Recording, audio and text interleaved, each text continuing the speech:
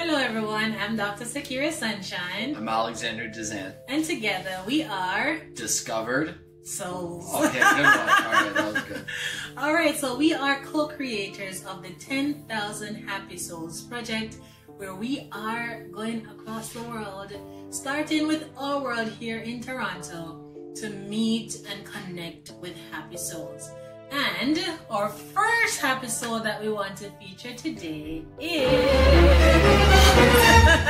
So cheesy. Harsh. Harsh. Alright, so tell us about Harsh. How did we meet him? Harsh was our concierge, which is like our security in our condo. He was there, and at first he was, when he started, he was working like the afternoon shifts, and then he switched to morning shifts, and he became a supervisor while we were there. So it was kind of cool, like learning about Harsh, and you know, he always greeted me with, "Hello, Mr. Alex." yeah, always. Hello. No, he didn't even say hello. That's why it felt awkward. He said, "Mr. Alex." Yeah, every single time. So like, always put a smile on my face to hear him say that. And yeah, Harsh. I remember my first time meeting him was when I started visiting you, and we were like developing our business together before we were even partners. And he would always let me in when he comes onto the security gate, and was so pleasant in giving me the stamp for the night. Sometimes I'd be staying like 3 nights, and you had a maximum number of nights that I could stay, but he always let me in. He's so kind. If there's one word... That's what I was thinking when I closed my eyes, actually. Kindness? Yeah, sick. Okay, that's awesome. So if there's one word that we'd use to describe Harsh, that is, he's a kind soul. Kind. We do appreciate you, Harsh. Yes, we do. If you're Harsh, you're amazing. You are such an awesome human soul, and thank you for being you. So, when it comes on to the project that we're doing, we do give individuals messages that we believe are for them. And the one that Harsh picked out was, "There's a magic about you that is all your own." How does this apply to anyone out there who's watching? Can you read it again, please? There is a magic about you that is all your own. I think we are afraid to know that we have the magic or the light within us, and sometimes reading a thing like that on a card, we feel like, oh, it's true. Like, what I really feel about myself is true. I actually am magnificent. I am magical. I am the light. And so I think we go through our lives not believing in ourselves, and not believing that we do have magic inside of us. And our journey of life is just remembering that that magic is inside of us. And so when we have little instances like Harsh did, where he read that on the card, it just kind of shows up in a mirror to kind of be like, hey, this is what's happening inside of you. And it's not something outside of us that's just telling us something nice.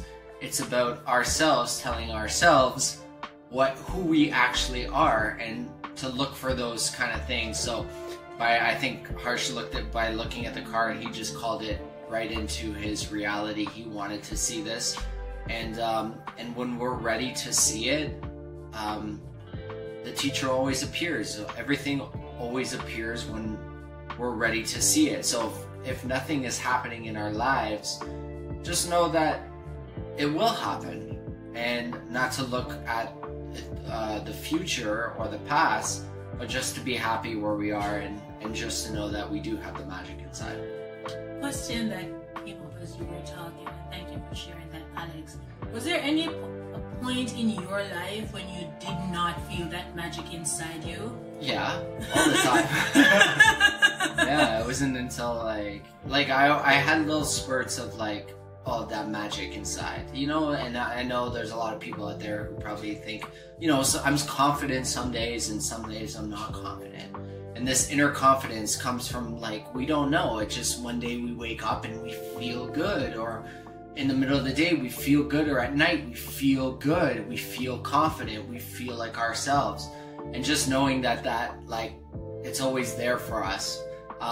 So there was a lot of times in my life where I didn't feel that. And like I said, I would have these sporadic moments of, I feel confident. And now, thankfully, I'm super grateful is that it's happening way more frequently. And actually the sporadic moments are the opposite way now. Yes. Where I start to question myself or fear or have self-doubt about myself. So that's coming up very rarely now.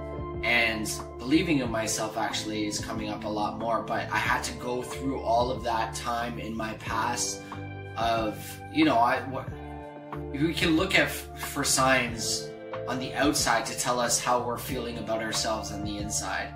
So if I was drinking too much, it wasn't the drinking that was bad. It was that my association with the drinking that was bad. It's where I was that I felt I needed to consume this in order to feel good, or drugs, or whatever it is. And I think we always use coping mechanisms, not to run away from our problems, but to remember who we are.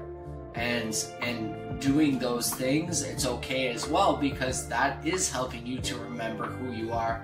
And we can always just be okay where we are, and that makes everything feel good. And you know, I've looked on the outside for years for the strength. I thought that the strength came through my education or through my career, or advancement in the workplace. But I found out, and you said it so perfectly, that even when we look on the outside, those things eventually point us back to the power that is within us. And if you're listening and you want to find that magic within you, because that's what we are all about, igniting the love and the light that is within you, just pause. And I want you to realize that whatever is happening in your life right now is there working out for your good. Is there to help you to remember how magnificent you are, and that the power is really, really within you. So take a moment and just breathe through whatever you're going through, because once you're alive, the power is still within you. No matter if you know it or not, it is there. And if you're watching this, you might need this reminder. So that's it from us today. Thank you, Harsh, for being our episode number 1. And we're going to 10,000. I thought you were going to say happy that he was our concierge. And that's yes. what I was happy about. Yeah. She's happy he's a happy soul. I'm happy he's our concierge, because he made like every time we went in and out just so happy. So, oh yes. Yeah, so super cool. Super cool guy. Subscribe, follow us along on this journey as we go where the Spirit leads us to find and embrace, connect with these happy souls. Take care now.